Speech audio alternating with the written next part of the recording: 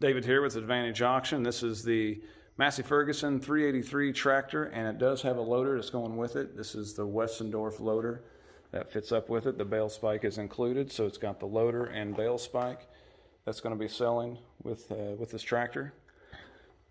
I'm going to do a pan of it first. So it's from Yarborough Equipment. This is what we found. This is what we see.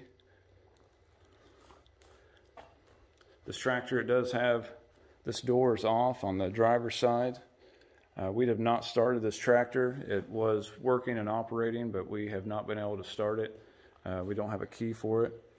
And we actually switched the ignition out and still didn't get it to fire or turn or anything, but that's probably something to do with us or a mistake that we made on it somewhere, I'm sure. But the bale and roller is sold separately, so it will not sell with the tractor. It does have 2 auxiliary ports in the back.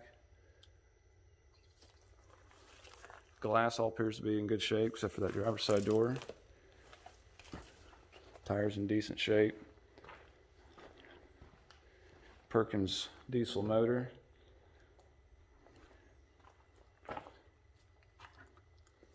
And I show a little bit of the cab here as well.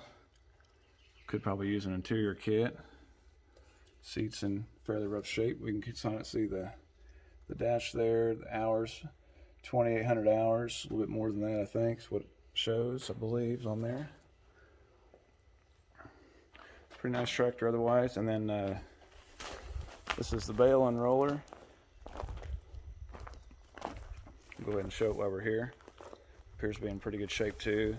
Hydraulic hoses are in fair shape. One of them's better shape than the other one. Looks pretty new, the other one does. But anyway, that's going to be selling at auction. Auctionmo.com. Auctionmo.com.